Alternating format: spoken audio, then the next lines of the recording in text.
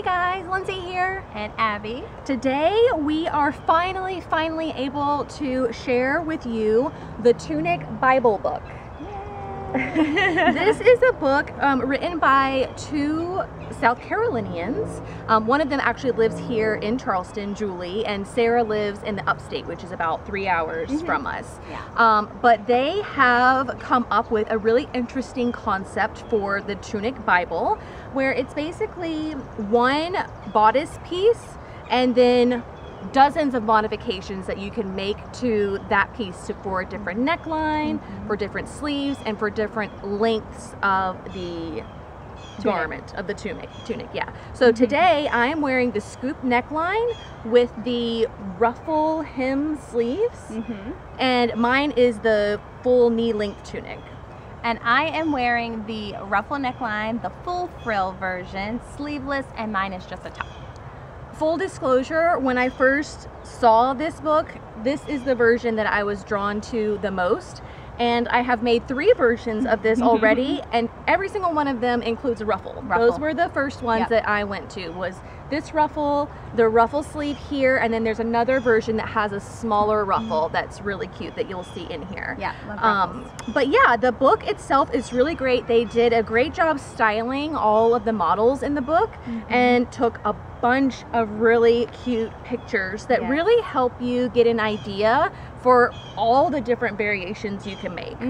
Yeah, the book is really inspirational. That's the first thought I had when I opened it up. Well, we opened it up first on our computer. We didn't get to have this beautiful hard copy in our hands. But just scrolling through my computer, just all the inspiration, the ideas that they came up with, their trims and all the things they added is just amazing. They use a lot of ready-to-wear designers that we already know and love, like Lily Pulitzer and Elizabeth McKay and Kate Spade, and just so many of these Southern type of designers that we have known almost our whole lives, really.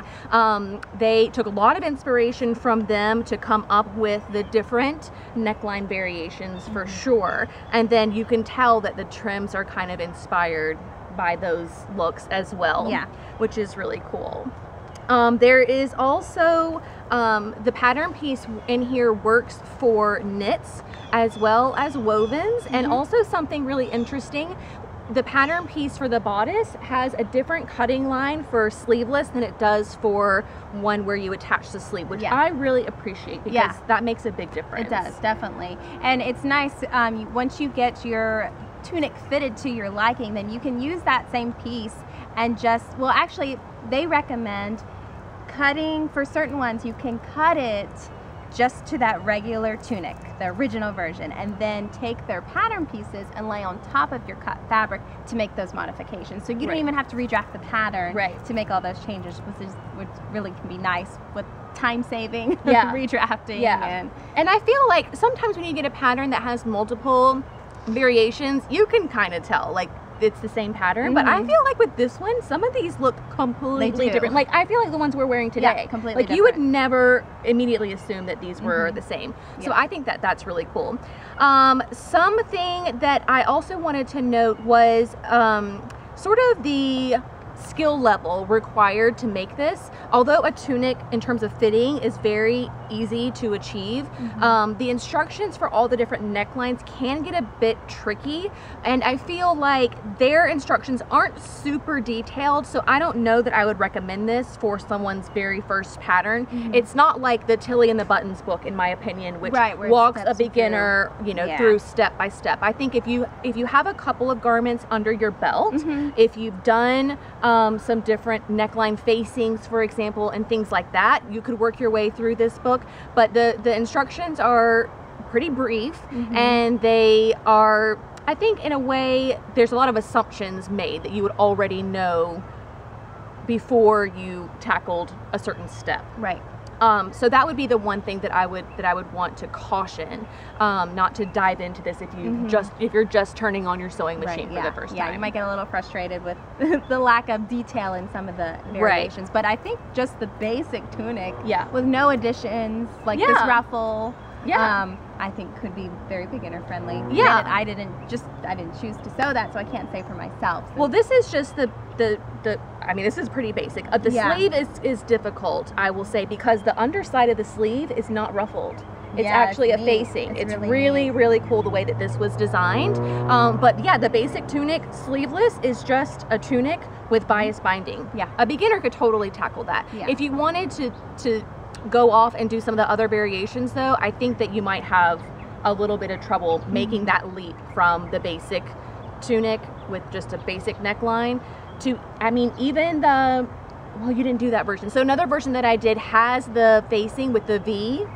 And so, you know, you have to sew it on and then you cut through your fabric all the way down to the stitches and then turn the facing to the inside. That whole process, I don't know. I mean, maybe you could, if you're a brave, adventurous beginner, you could work your way through there. But again, a lot of assumptions I think are made where you might not feel very confident. Like, is this what I'm supposed to be doing? Like, I don't know. Yeah. So yeah, I guess that's kind of where I stand on that. Go in with that mindset then. Right, right, exactly. Take your time if you're a beginner, but if you've been sewing for a while, I think you're really going to love this book. A lot of the finishings are really great. They feel like ready to wear clothes are constructed.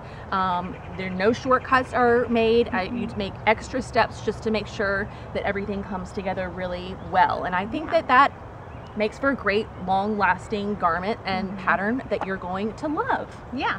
Yeah. So this is our review on the Tunic Bible. The best part is one of our viewers is going to get their very own copy for free. Yeah. I didn't know that. Lucky you guys. Sarah and Julie have given us a copy to give to one of you.